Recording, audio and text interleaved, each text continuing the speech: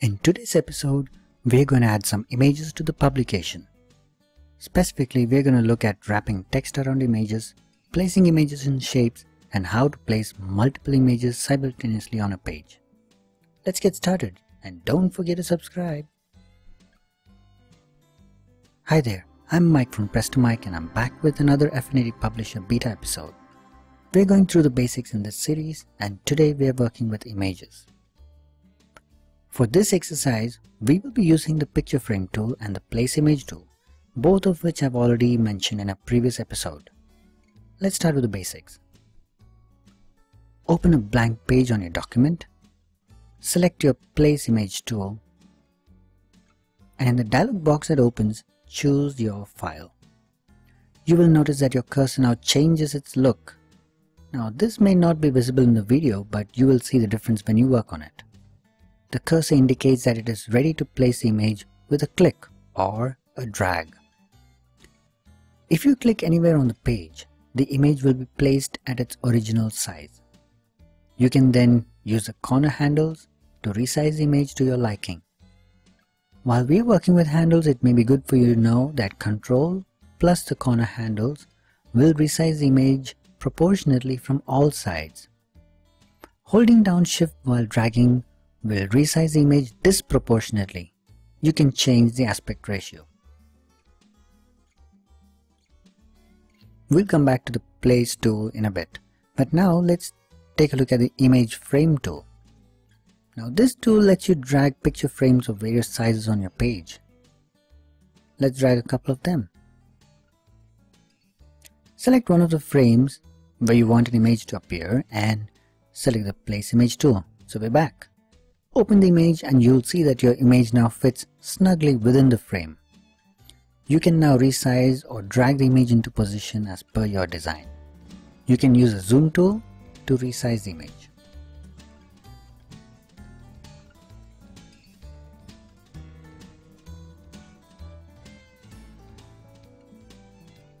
Now that you've got a hold of the basics, let's look at adding some images to shapes. I'm going to add a couple of shapes to a new page, random ones, and let's add some images.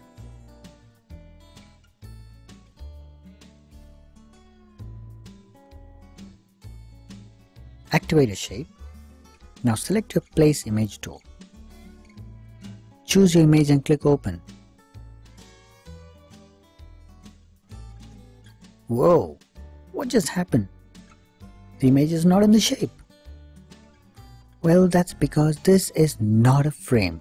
You cannot add an image to a shape with this tool. So how do we get this image into the shape? Let's head over to the layers panel. You can see the image on a separate layer. All you have to do now is drag the image layer into the shape layer. Note, I said into and not under. There is a difference, and you can see it in the demo. Notice the whitish bar that appears between the layers as I move the layer. One is shorter, indicating it will be added into the layer, and the other is longer, indicating that it will be moved under the layer. Let's do this with a few more shapes just for practice.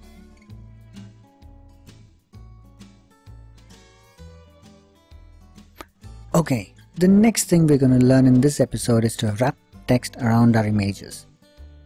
I'm going to add some filler text on a new page.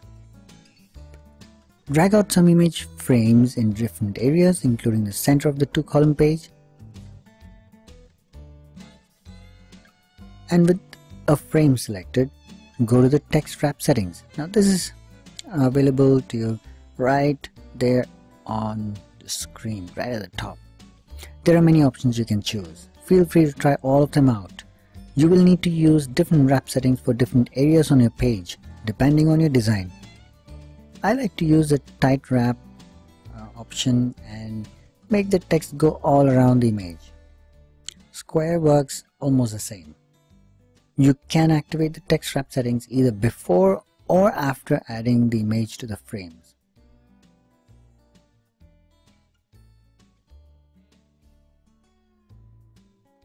Lastly, let's take a look at adding multiple images simultaneously. Go to the place image tool Select multiple images this time. Click Open. Now you can drag out individual pictures to aspect ratios of your choice, one by one. It's that easy. If you're used to InDesign where multiple images are imported automatically as a grid, you may be disappointed that it doesn't happen with Publisher. But I'd say the flexibility Publisher gives you is greater. So you decide. Well, that's it for this episode of Publisher Beta. In the next one, we will look at setting up pages and master pages, so stay tuned. Subscribe to be notified. Thank you for watching, and I'll see you in the next one.